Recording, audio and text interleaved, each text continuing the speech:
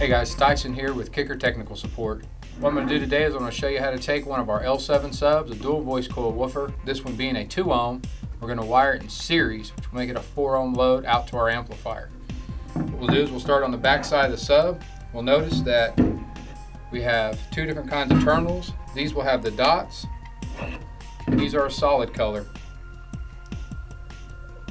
The way that we'll start out is we'll take a positive from one side and connect it to the negative of the other side of the sub.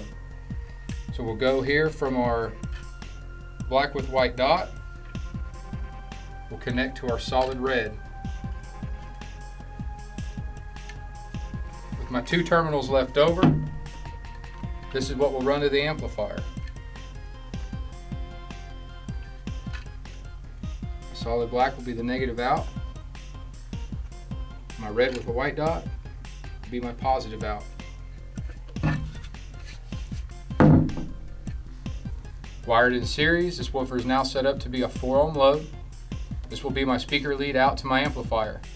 Make sure that this ohm load that heads out to your amp, that it's able to run at that load. If your woofer is wired lower than the ohm load that the amp is asking for, you can run into issues. The amp could run hot, it could shut down. 4 ohm load is commonly found with some 2-channel amplifiers. So when you're bridging, you're usually using the left positive and a right negative. Other than that, I hope that helps you guys out on wiring up your system. If you have any questions, let us know. Thanks.